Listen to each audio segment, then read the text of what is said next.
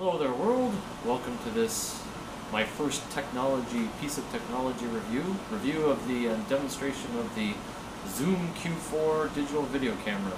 Now I can't show you the camera because I'm filming with it right now, but you'll see pictures, I guess, either right there or right there. Somewhere I'm going to put pictures in the video and you'll see pictures of it.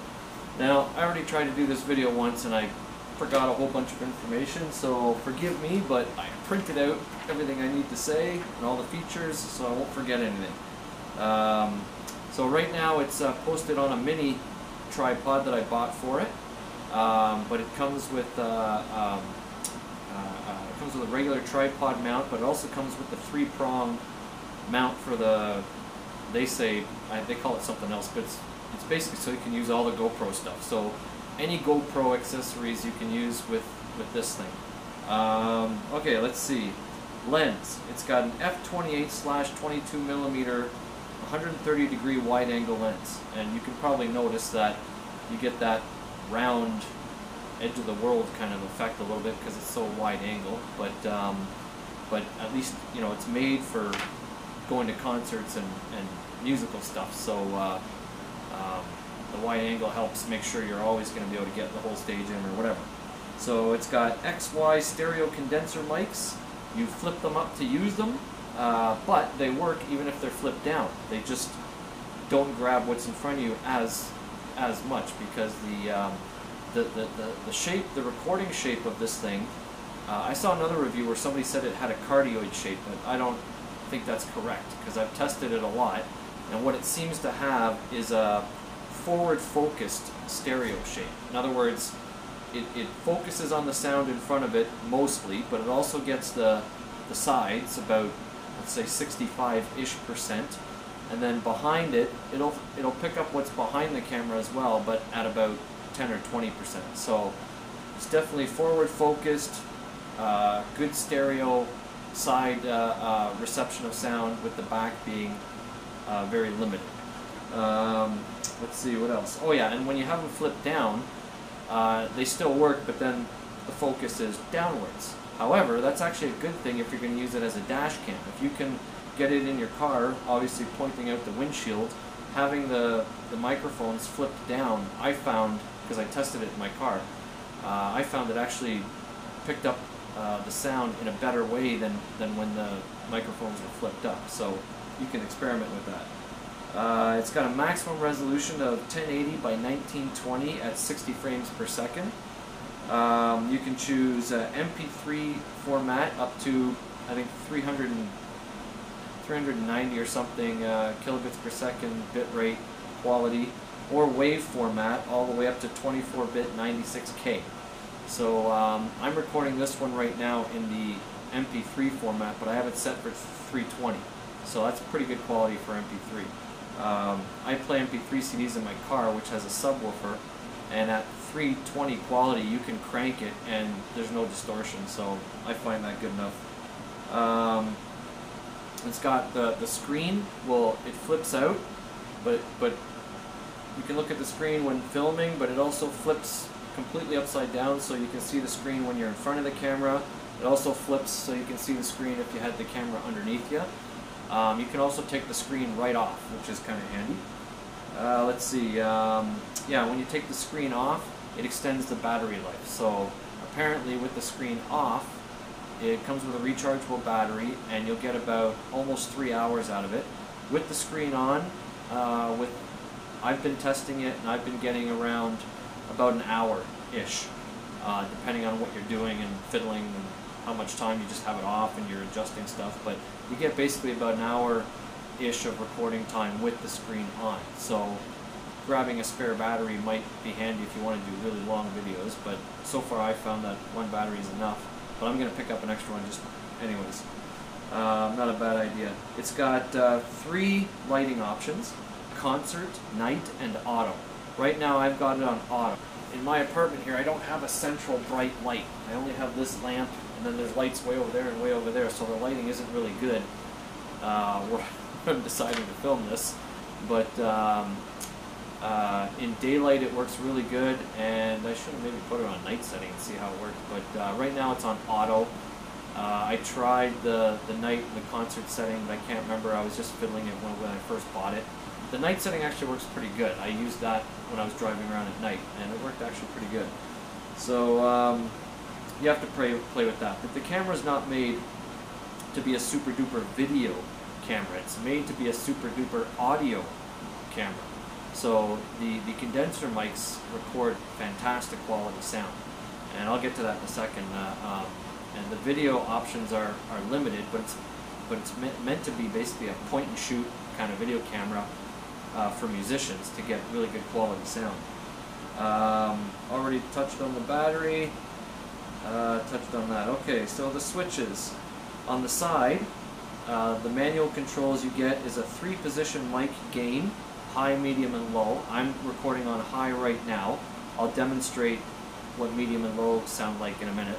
And that's your 3 gain positions, and then you can also switch it to an auto gain where you don't have to set anything, but it's like, you know, I don't know if you've used it in software and other devices, but when you set the input level to just auto and it normalizes everything, I don't think that works good on anything. It always comes out wishy-washy, so you're better off just finding where your peak limits are and using a manual gain setting. That always gives you a better quality. I like to record hot, so everything I record when it comes to music videos or anything, I like to try to get it so that at my loudest I'm peaking, and then hopefully my normal range is -12 to -6, right? So you have a toggle gain switch. I just talked about that, manual and auto. You have a low cut toggle switch, on and off low cut. That basically really is only handy for when you're outside. It can take away a lot of the low rumble of the wind. So I don't do a lot of outdoor filming, so I don't know if I'll ever use that. It has a volume control for your headphones, because you can plug headphones into this thing, and then you can turn the volume up and down for your headphones. LED indicator for low battery and low SD card. So the battery and the SD card lights will they'll go orange when you're at about half left on your battery and your SD card, and they'll go red when you've got 20% or less on your battery or SD card, which is kind of handy if you forget. Oh, this is cool. It's got a peak indicator light on the side and on the front.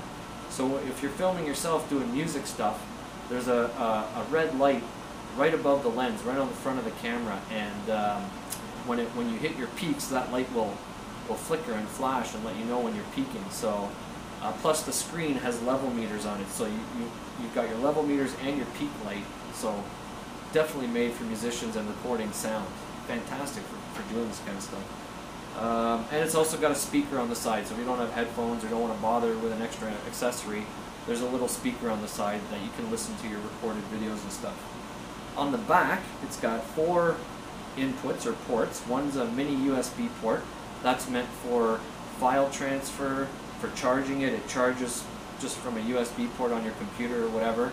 But you can also use this camera device as a webcam and as a condenser mic for your computer. If you've got software where you want to record stuff on your computer, you can use this thing, and the condenser mics are fantastic.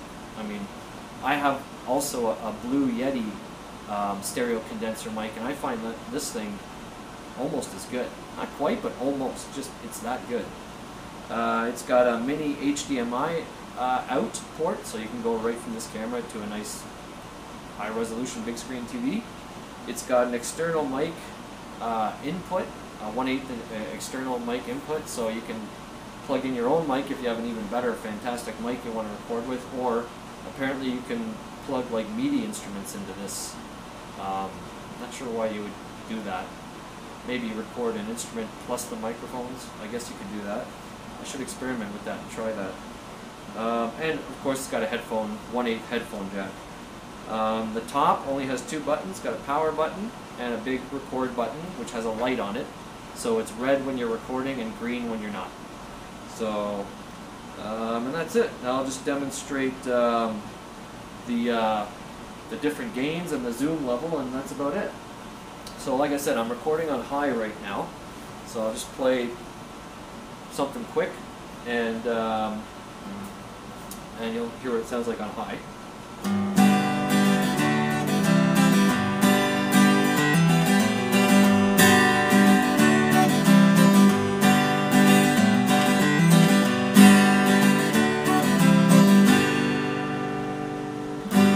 Okay, that's high. Now I'm going to switch it to medium. Now it's on. Oops, shouldn't have said anything when I was up close. Now it's on medium. It's probably a lot harder to hear me now. And here goes again.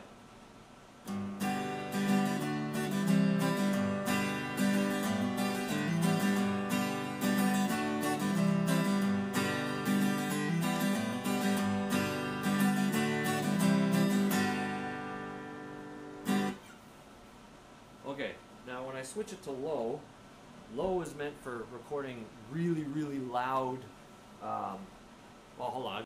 Now we're on low, and I'm actually yelling, because you probably wouldn't hear me if I was talking. And I'll try to play really loud.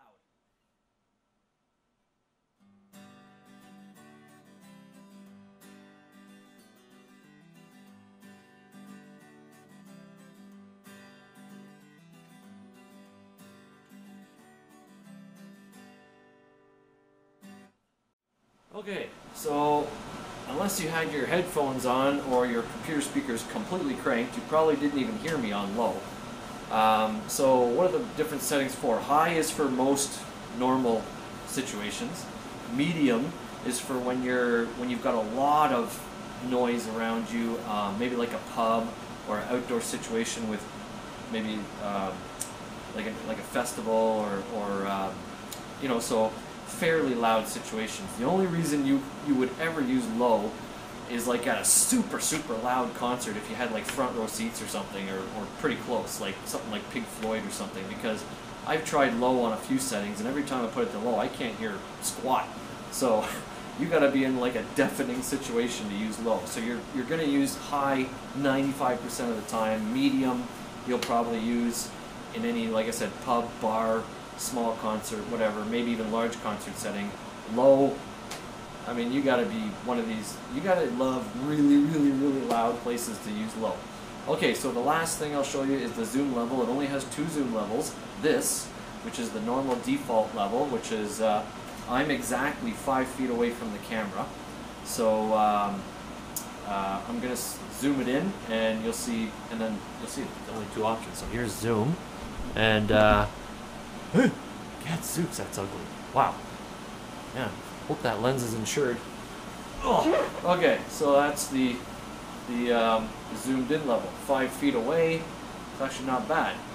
So it looks a little bit more whatever. And then back to the, sorry, I don't mean to hurt your eyes. Sorry.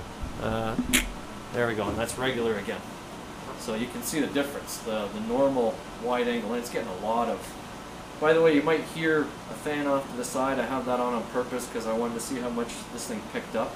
It's a pretty loud fan over there, much louder than one of these kind of things. It's almost like an air conditioning fan. It's one of those round blower fans. So I left that on because I wanted to see how much this camera picks up. But anyways, that's everything about the camera. If I forgot anything, leave a question in the comment sections below and I'll answer it as soon as possible. I try to check my channel at least once or maybe twice a week.